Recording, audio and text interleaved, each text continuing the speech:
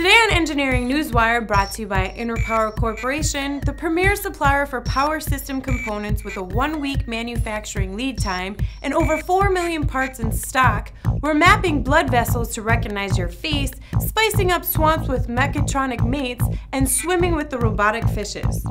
Literally, not figuratively, no one died.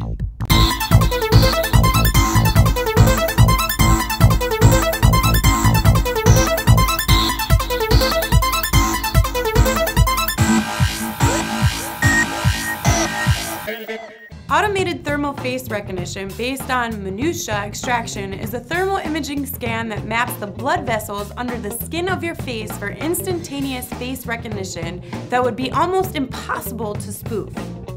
Almost impossible. I'd like to take his face off. Yeah. According to the research team, the pattern of blood vessels beneath the skin of our faces is as unique as a fingerprint, iris, or other characteristic that can easily be revealed with an infrared thermal imaging camera.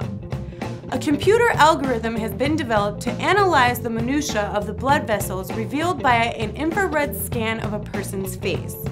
The thermogram readily reveals the pattern of blood vessels almost down to the smallest capillary with an accuracy of more than 97%. Gives a whole new meaning to mugshot. Biologists at the University of Texas and Austin and Salisbury University have discovered that 2 wrong mating calls can make a right for females. Well, female frogs anyways.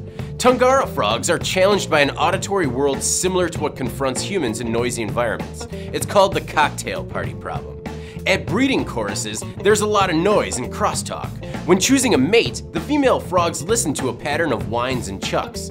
If visible, the male frogs inflate their vocal sacs to add to their appeal. In an innovative experiment, biologists Michael Ryan and Ryan Taylor played around with those visual and auditory signals. They took a recording of a basic whine and then ran parallel experiments. One that added a robotic frog that inflated its vocal sac, and another that added a chuck, both after the whine. On their own, neither added to the whine's sex appeal, but when the cues were strung together, the vocal sac perceptually rescued the chuck and bound it together with the first part of the whine-chuck call. Ryan compares his findings to the continuity illusion in humans. If loud enough white noise is played in between a pair of beeps, humans will actually perceive the beeps as the continuous tone. It's not fully understood why this happens, but it could be a byproduct of our brain's ability to filter out background noise. The NARROW project is a series of biologically inspired robots created at the Swiss Federal Institute of Technology. Leave it to the Swedes. They've already created an elegant sea turtle, but now they've taken a fish. The robotic fish is named Nanin and is part of an edutainment initiative. That's the combination of education and you get it. The FishBot is part of an outreach program to get kids interested in both robotics and biology, not to mention math, engineering, and physics. Nanin's main structure is made of an anodized aluminum frame with a polycarbonate tube inside. This tube is used as the dive cylinder and allows for the static diving as it houses a Raspberry Pi running ROS and Linux, which controls the sea creature. The guts also contain a pressure sensor and an inertial measurement unit to provide vital information about the robot's location and depth.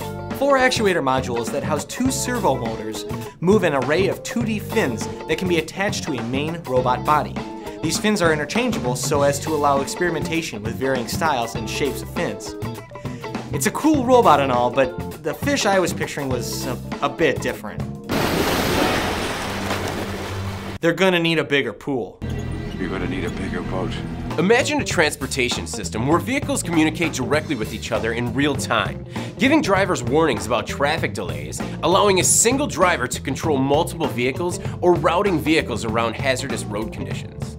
These are all aspects of the intelligent transportation concept, and researchers had developed a model to improve the clarity of vehicle-to-vehicle transmissions needed to make this concept a reality. While some smartphone apps can tell you about traffic jams, there's a time lag between when the traffic jam begins and when the driver is notified. Direct communication between vehicles is the better solution.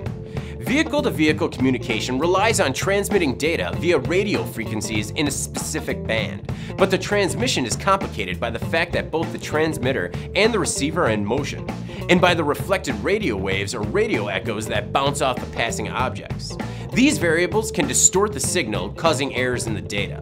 In the new model, researchers recognize that most roads are lined with objects that run parallel to the road itself, like trees, gas stations, or parked cars. This means the objects that can reflect radio waves are not uniformly distributed in all directions. By accounting for this parallel distribution of objects, the researchers were able to create a model that more accurately describes how radio signals will be affected by their surroundings.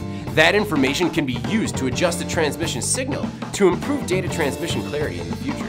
Do you have story ideas? Comment below and we'll cover them in the next episode. For PD&D TV, I'm Megan Zimba, and this has been your Engineering Newswire.